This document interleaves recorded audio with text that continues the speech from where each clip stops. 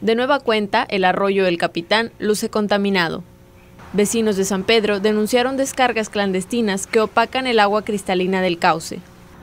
Este canal atraviesa de la colonia Fuentes del Valle y desemboca en el río Santa Catarina.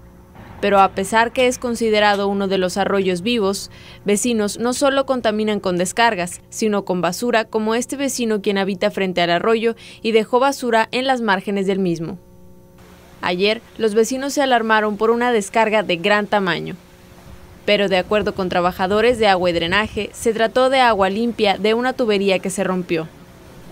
La reparación de esta fuga pudo acabar en tragedia, cuando la tierra se abrió y uno de los trabajadores cayó, pero pudo salir a tiempo.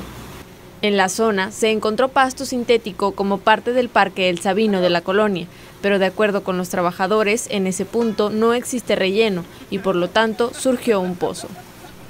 Mientras que los trabajadores repararon la fuga, la contaminación en el arroyo lamentablemente parece que continuará.